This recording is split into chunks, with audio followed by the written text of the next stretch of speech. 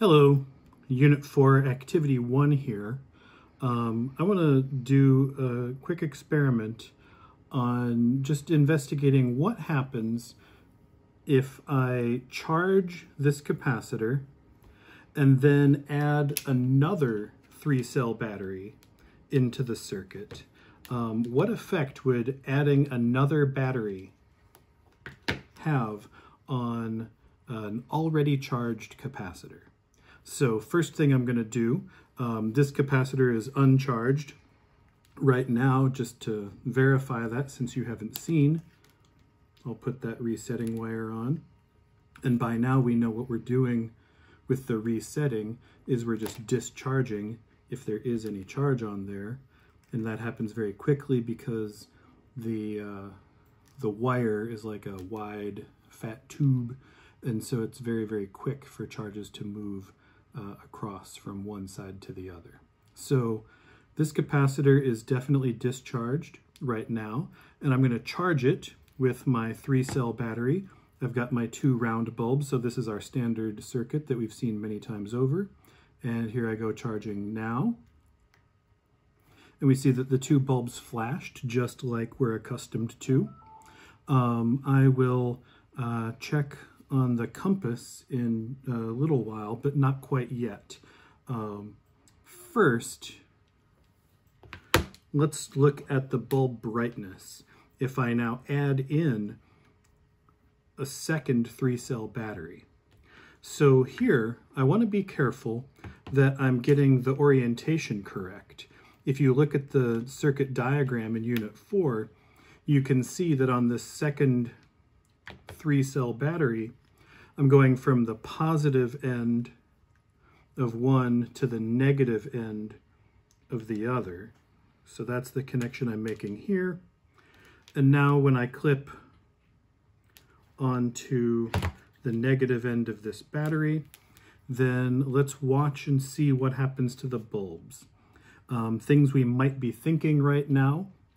The capacitor is already charged, so we've seen if we try to charge a charged capacitor, then nothing happens because it's already charged. So one real possibility is that connecting this will do nothing since the capacitor is already charged. Somebody else might be thinking, oh, but this is a stronger battery now, so maybe something will happen. I don't know. Based on what we know right now, those are both realistic possibilities. Maybe you have another possibility in mind, but let's check it out. So let's watch these bulbs when I connect. I saw both bulbs flash on, and it looked about the same as before, like about the same length of time, about the same brightness. And so connecting this second 3-cell battery seems to have moved more charge. I'm thinking seems to have moved more charge because the bulbs glowed, and so we know that the bulbs glow only when charges are moving through the filaments. This is probably surprising to a lot of us.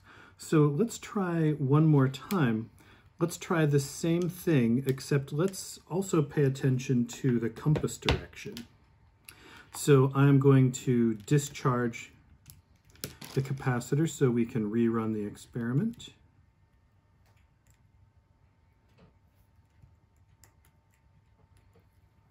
Just to make sure. So I'm going to rerun this experiment, and now I want us to focus on the compass needle when I make this connection, so we can think about what direction are these charges moving the first time with the 3-cell battery and the second time when I add another 3-cell battery. So if we focus in on the compass, I'm going to complete, and maybe if you can see the bulb also, then you can see when the bulb flashes on and when the compass turns. So I'm going to make that connection now. And I see that the compass needle briefly deflected clockwise and then went back to 0 as we've seen before. So very briefly, there was a clockwise compass deflection.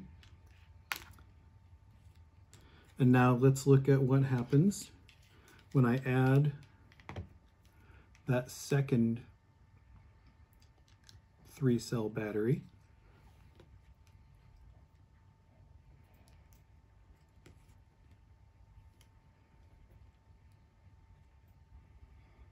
So when I add the second 3-cell battery, let's check out what the compass does. And the compass, when I make the connection now, oh, the compass turned again clockwise. Now we know that the compass direction doesn't directly tell us is charge flowing this way or that way, but we do know that the compass direction is directly related to which way the charges move. And so if I saw the same clockwise deflection both times, that means that the charges must have moved in the same direction both times. Now, according to our conventional current definitions, since this is the positive terminal of this battery, then we think about conventional current as going this way through that wire. Charges going from the positive terminal of the battery through this bulb to the positive terminal of the capacitor. Charges flowing onto the positive terminal of the capacitor, onto the positive plate, I should say, of the capacitor, then pushes positive charge, because we know that same signs of charge push each other apart. And even though they're not touching, that pushes positive charge off of this plate, and positive charge leaving this plate is what makes it be negative. So positive charge leaves this plate, goes through this bulb, goes back to the battery. Now, when we added that second 3-cell battery, we saw the same direction of compass deflection, and the same direction of compass deflection is telling us that charge flowed again in the same direction. So with the 3-cell battery, we had charge flow from positive terminal of the battery to the what becomes the positive plate of the capacitor, and then charge flows from the negative plate of the capacitor back to the negative end of the battery. And with the additional battery, we get charge flow in the same direction.